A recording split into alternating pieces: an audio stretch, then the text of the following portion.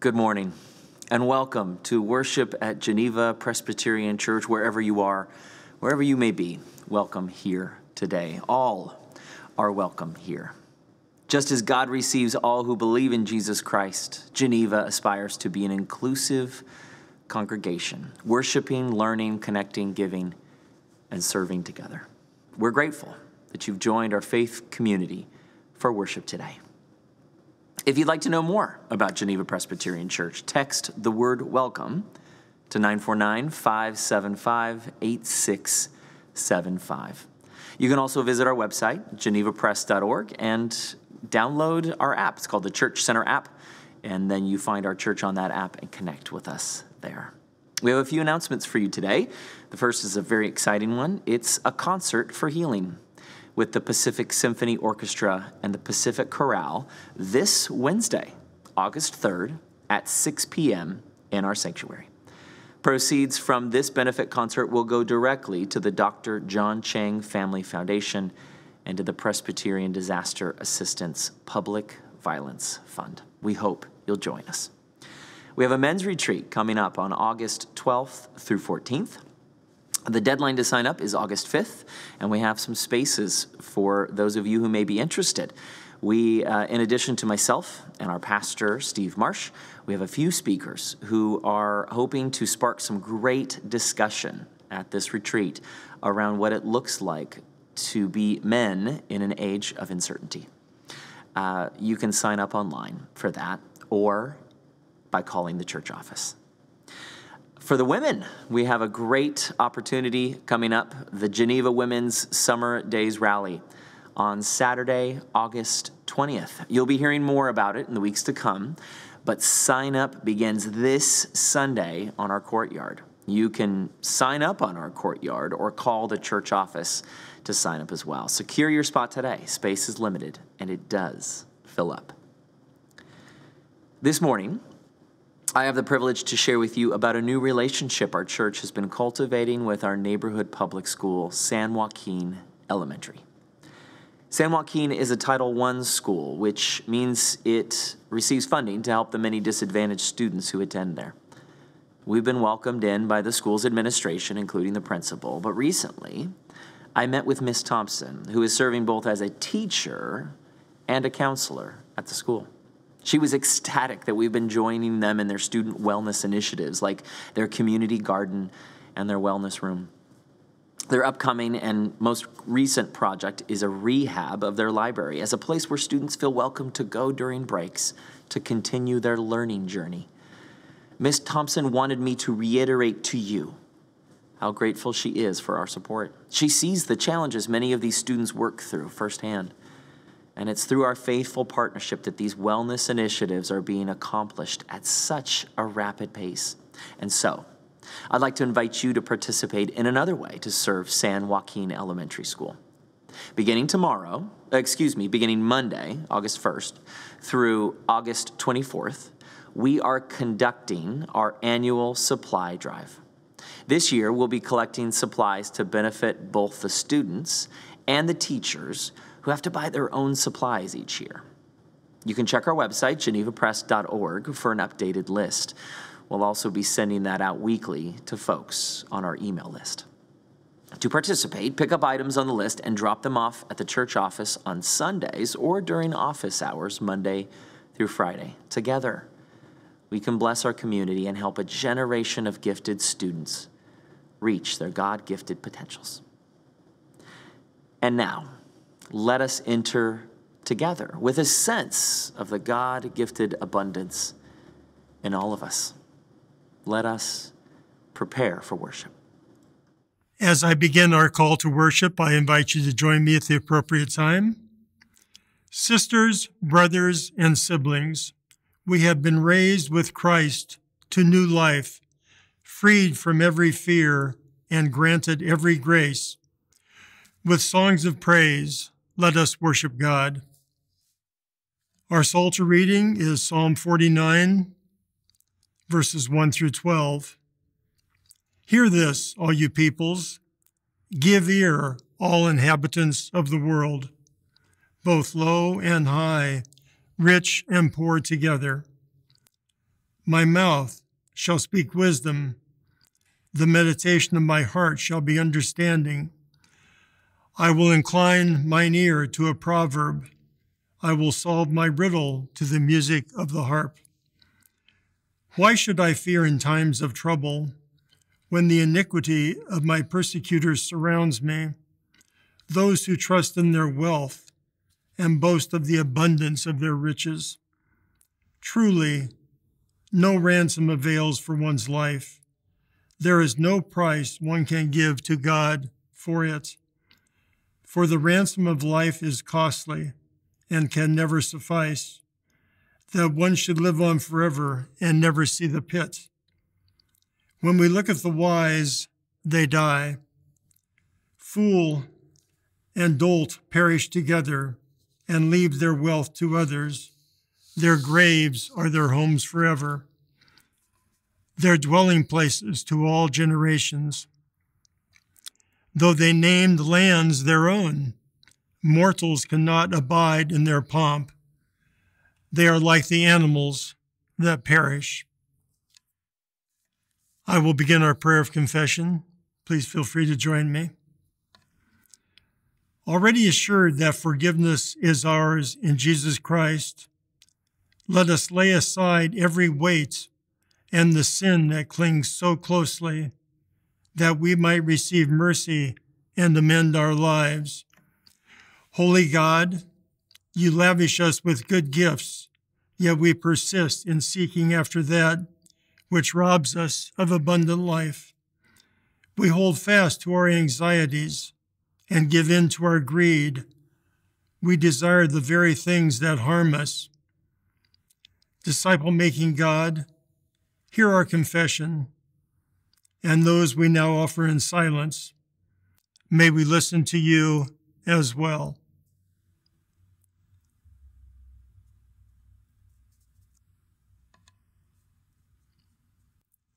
Forgive us, purify us, and sustain us by the strength of your Holy Spirit. We ask in Jesus' name, amen. Friends, believe the good news. In Jesus Christ, we are forgiven. Thankful for the forgiveness given to us in Jesus Christ, let me bless you. May the joy of Christ be with you. Go now, share and spread that joy to a world that so desperately needs it. Text a friend, call them, do something to let them know that the joy of Christ is available to all through faith in Jesus Christ. Let us continue in our worship of God.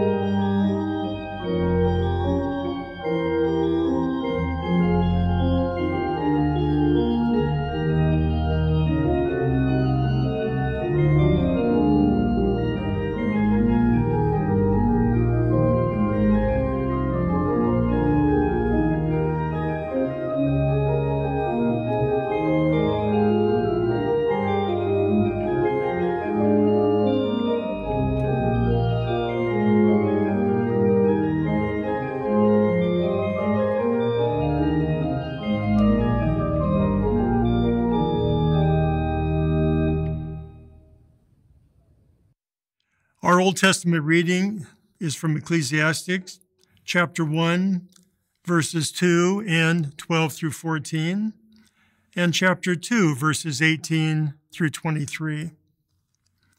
Vanity of vanities, says the teacher.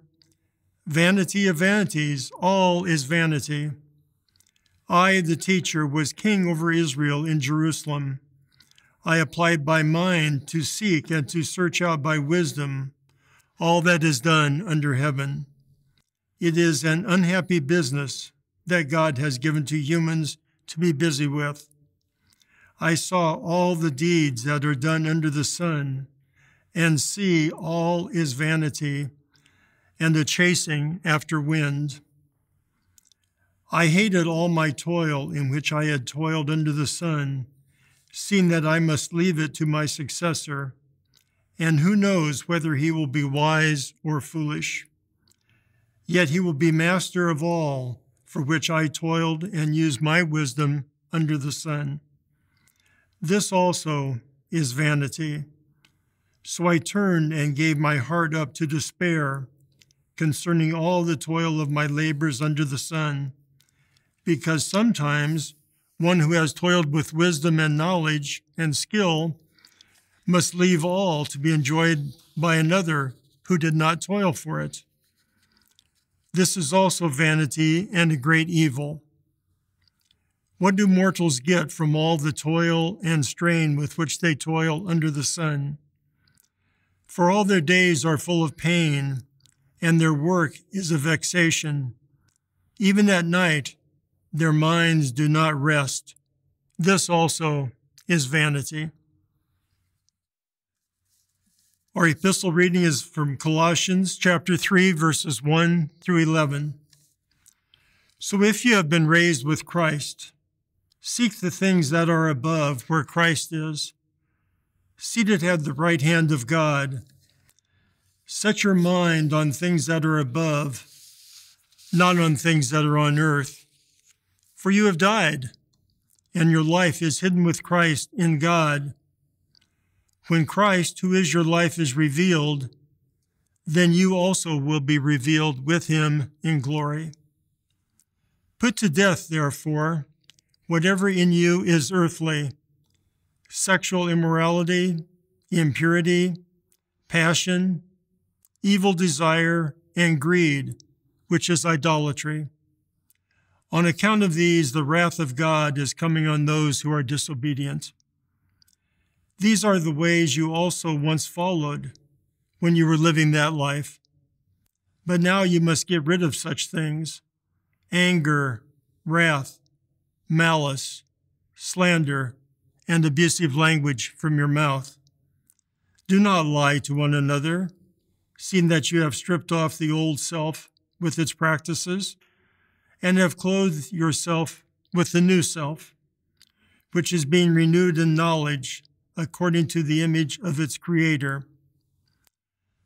In that renewal, there is no longer Greek and Jew, circumcised and uncircumcised, barbarian, Scythian, enslaved and free, but Christ is all and in all.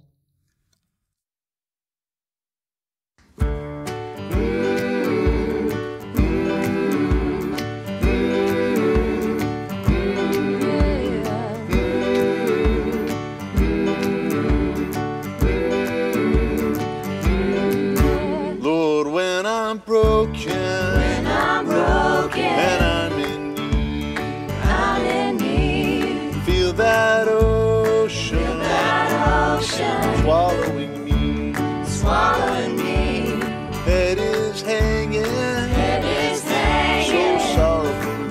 so sorrowfully.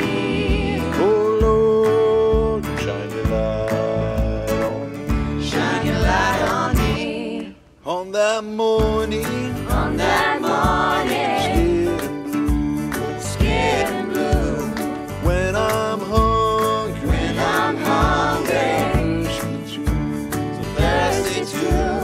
send this raindrop, down to the sea. Oh Lord, come shine your light on me. Shine your light on me. Oh, shine your light. Shine your light. Oh, shine a light. Oh, shine your light. And I know that in the darkness I'm alright. I'm alright. See, there's no sun rising, but inside I'm free. 'Cause the Lord will shine a light for me. Shine a light on me. Oh, the Lord will shine a light on me. Shine a light on me.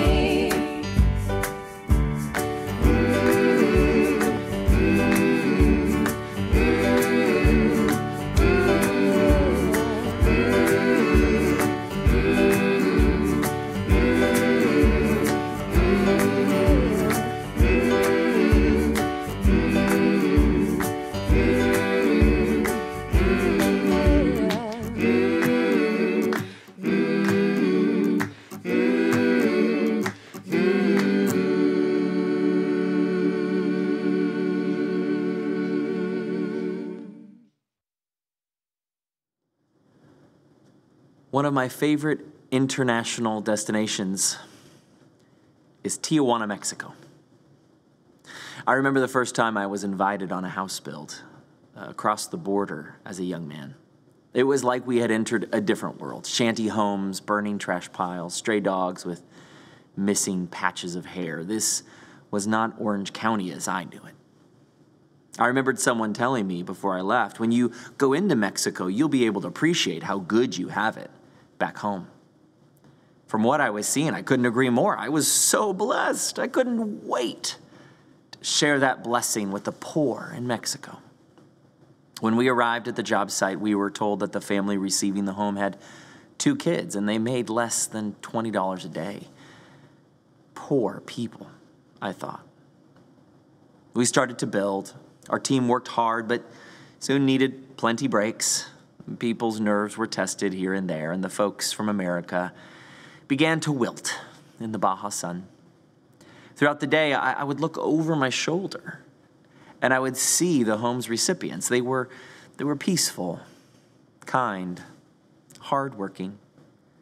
I saw others from the community who had come out to feed us, helping to nail, paint, showing us how to drywall.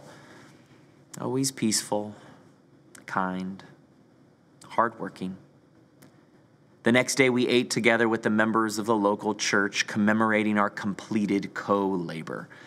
These people, these poor people of meager means, were celebrating, feasting, joyful, laughing, telling stories, inviting us in as much as the language barrier would allow. And I began to wonder if these people in Tijuana were really doing us a favor by letting us pretend to build a house. With limited resources and unimaginable challenges, they were living abundantly. The gospel reading for this morning comes from the Gospel of Luke, chapter 12, verses 13 through 21. Listen to and for the word of God. Someone in the crowd said to him, "Teacher, tell my brother to divide the family inheritance with me." But he said to him, "Friend, who set me to be a judge or arbiter over you?" And he said to them, "Take care. Be on your guard against all kinds of greed, for one's life does not consist in the abundance of possessions." Then he told them a parable. The land of a rich man produced abundantly, and he thought to himself, "What should I do? For I have no place to store my crops." Then he said, "I will do this. I will pull down my barns and build larger ones. And there I will store all my grain and my goods. And I will say to my soul, 'Soul, you have ample goods laid up for many years. Relax, eat, drink, be merry.' But God said to him, 'You fool, this very night your life is being demanded of you, and the things you have prepared, whose will they be?' So it is with those who store up treasures for themselves, but are not rich toward God." Let us pray. God, these words are strong. In our world in which we live, of wealth and affluence, of having plenty, it can hit us right where it needs to hit us. God, we pray, though, that in this time we would hear your grace and your mercy in them, but also that we would still be hit and know and be called to certain actions and practices that we might not know now, but that you're calling us to today. God, open our hearts to your word and your words to our hearts, we pray. Amen. This morning, Jesus presents us with a very difficult word. You fool, this very night your life is being demanded of you, and the things you have prepared, whose will they be? So it is, Jesus says, with those who store up treasures for themselves, but are not rich toward God. I'd like to suggest a good paraphrase of this passage this morning, and you'll hopefully bear with me as I explain it. Here's the paraphrase. Hoarding will kill you. Jesus isn't threatening us with this bit of news. He's declaring fact. He's saying that if you want to kill your soul, then take any gift you've been given and keep it for yourself. Take whatever abundance you have and keep other people's grubby hands off of it. If you want your soul to die, then say, soul, you have ample goods laid up for many years. Relax, eat, drink, be merry. It happens every time, Jesus says. Jesus isn't shaming us, he's warning us. But this is where we can get a bit judgy. I know I do. I think of others who are in this situation, not myself. We can think of maybe how much more money we give away than others, how much more generous we are than those around us. And then, like the man in the story, we can say, relax, eat, drink, and be merry. But here's the thing. It's safe to say that this is not only about money. There are many more things that we can hoard. It's as much as about hoarding influence and leadership, hoarding emotional energy, hoarding the wrongs done against you, hoarding political clout and privilege, not to mention hoarding possessions. Hoarding, we're told by Jesus, will kill you. Jesus is the great physician diagnosing an insidious disease of our souls. Hoarding is a symptom of a greater disease. The greater disease is what we see in our passage. The word is greed. Greed is that urge to amass wealth of any kind, to consolidate and crystallize my power, to build a mini empire in whatever circles in which I run. And it happens to the best of us. It often happens with those who have money, power, and influence, but the seeds of it lay dormant in all of our hearts. And because this isn't just about money, it can even be seen in those who are very generous with their money.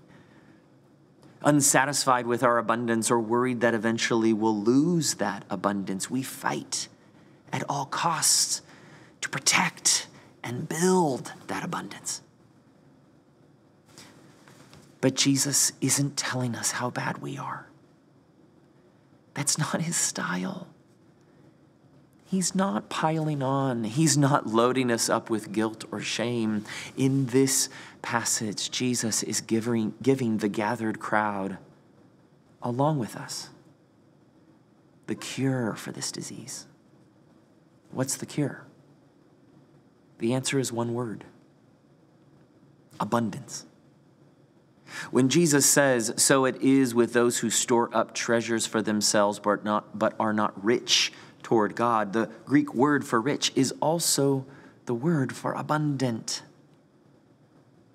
And so, I'd like to suggest a bottom line for you today that we can jump off of, and that is this: Jesus urges you and I to live an abundant life. This is the call of every disciple of Jesus. Abundance. But why? Why abundance? Because of these two treatments. The first treatment to the disease of greed is that abundant life is freely given and faithfully received. I still remember one of my childhood heroes yell at someone I loved, "I am a self-made man." The ringing of this self-righteous declaration in my ears are really one of the only bad memories I have of this person. Still hands down one of my favorite people in all the world. This man grew up with the notion that success came through hard work, and hard work alone brought success. If there was no success, it must mean that someone didn't work hard enough. This is really not what we're met with in Scripture.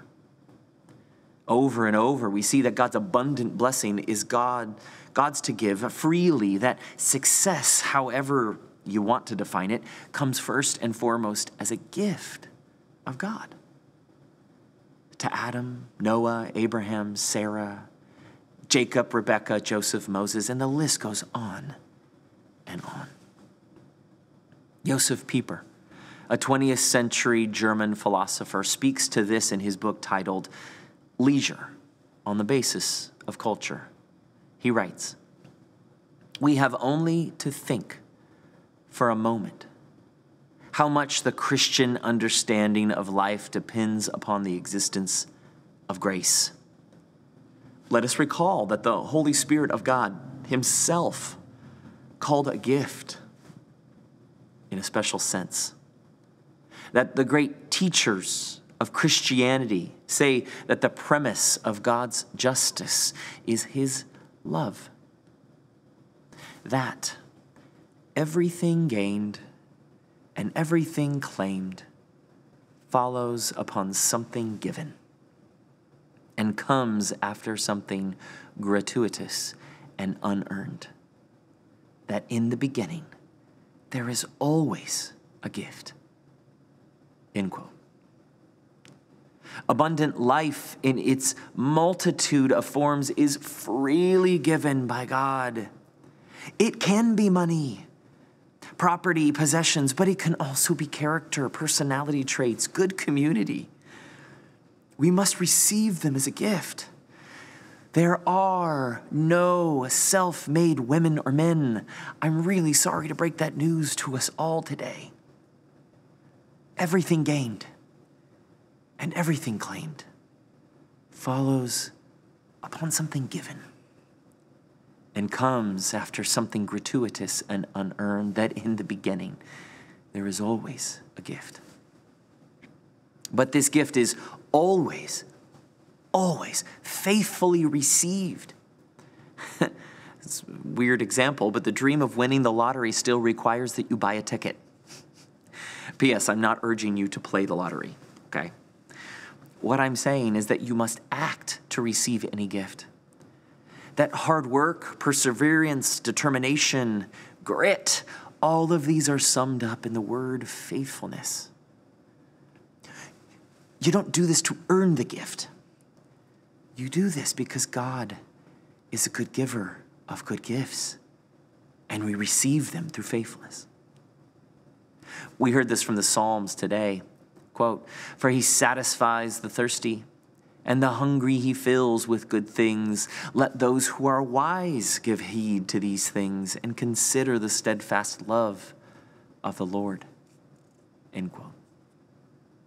Do you trust that? Do you desire to receive that? Well, we labor, we work, we create. We take the next faithful step to receive God's gifts. The gift isn't always wealth, is it? It isn't always status. It isn't always influence. In other words, it's not always what we want, but it is there. Remember, the first treatment is that abundant life is freely given and faithfully received. But here is where the rub comes in for many.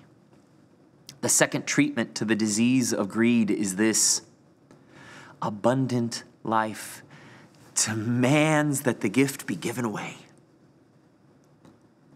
We run into this truth spelled out over and over in Scripture. Having something is not the same as hoarding something. Having money or power or possessions is not the disease. Hoarding it is. If you truly want to enjoy the gift, the abundance, give it away. Jesus doesn't conclude his parable with, "So it is with those who have treasures." No. He says, "So it is with those who store up treasures." Take the early church, for example.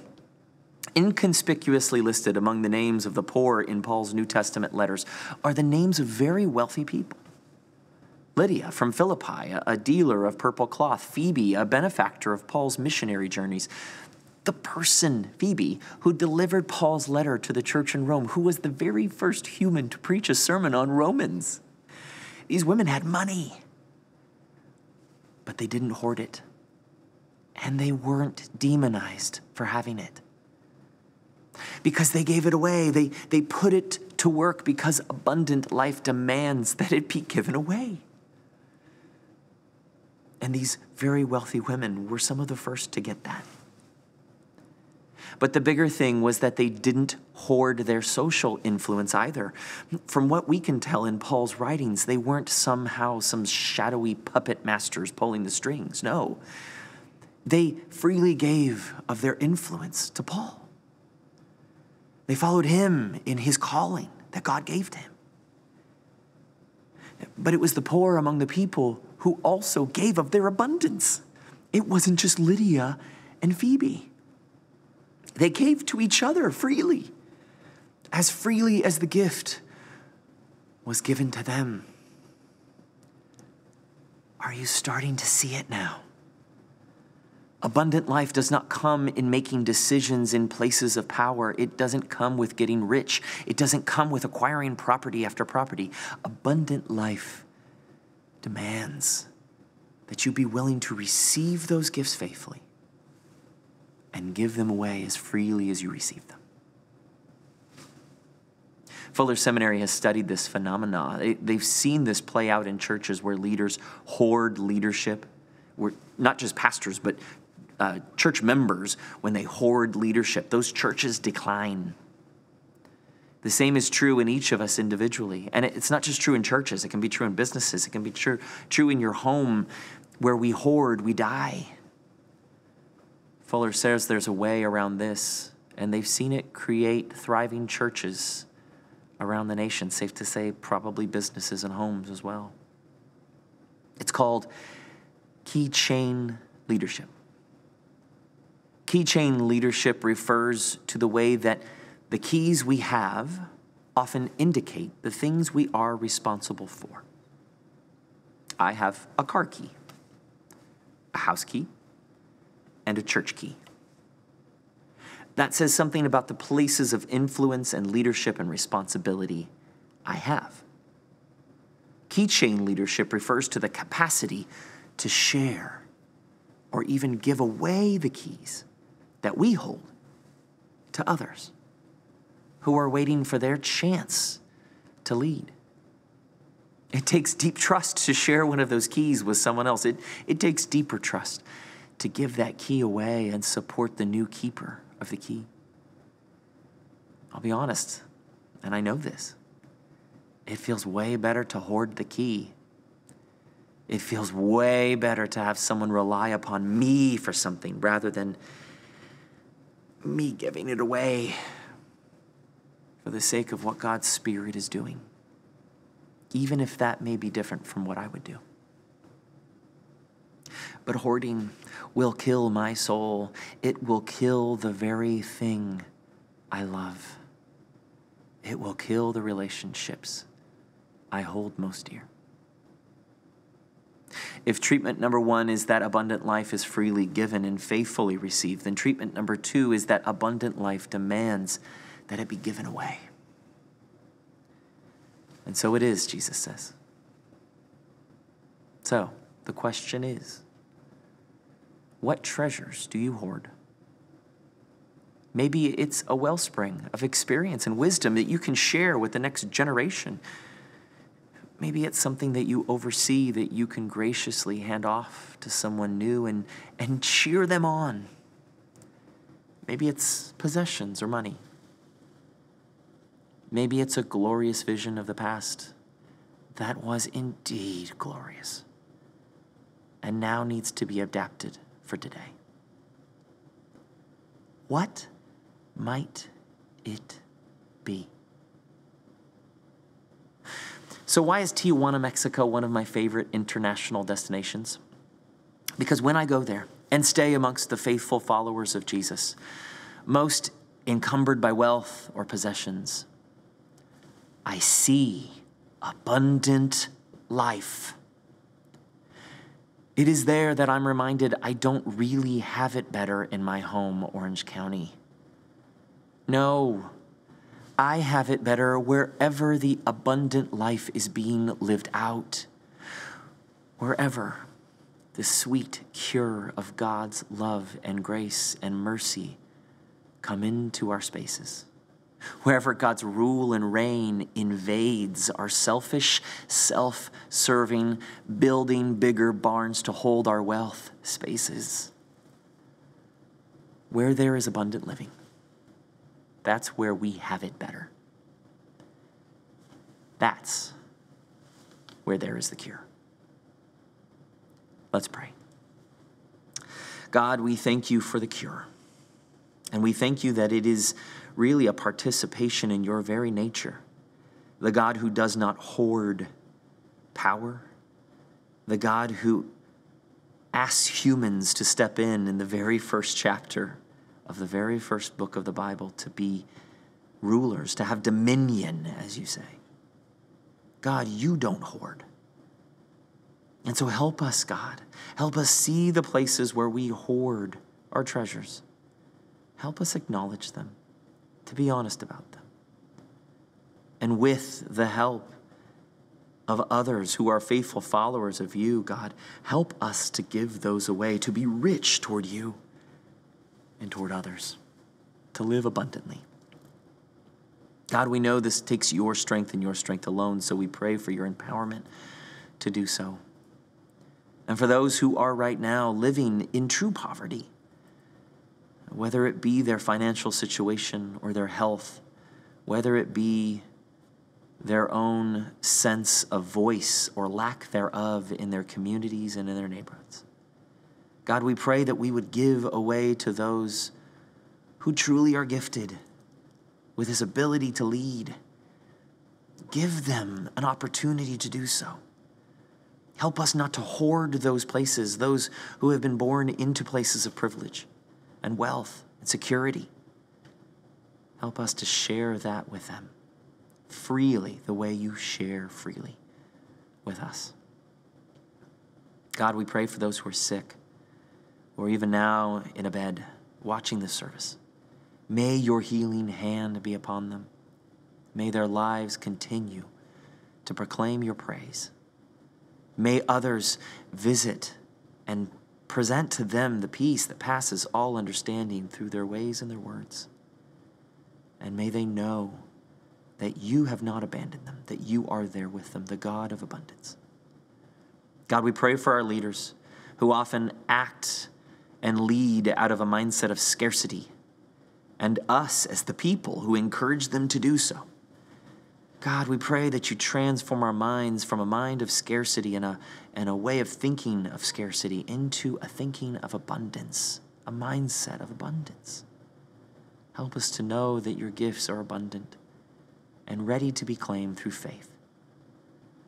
God, in all things, we give you praise, and we ask you to work in our hearts and our souls the capacity to live abundantly as we pray together the prayer you taught us to pray, saying, Our Father, who art in heaven, hallowed be thy name. Thy kingdom come, thy will be done, on earth as it is in heaven. Give us this day our daily bread, and forgive us our debts as we forgive our debtors. And lead us not into temptation, but deliver us from evil. For thine is the kingdom, and the power, and the glory forever. Amen. Friends, this is our opportunity to be generous, to live abundantly. We've said it enough this morning. You know the call. My request to you is not to think that this is for someone else that you have in your life, that so-and-so needs to hear this message. Take it for your own today. I need to do the same thing. This was a hard sermon to prepare. It hit me. It cut me to the quick. Use this as an opportunity to think from your abundance how you can live abundantly for others. Because God is good and the giver of all good gifts, and will continue to give them as you give them away. And so may the Lord bless you and keep you, make his face to shine upon you and be gracious unto you. May he lift his countenance upon you and give you his peace, his shalom. Amen.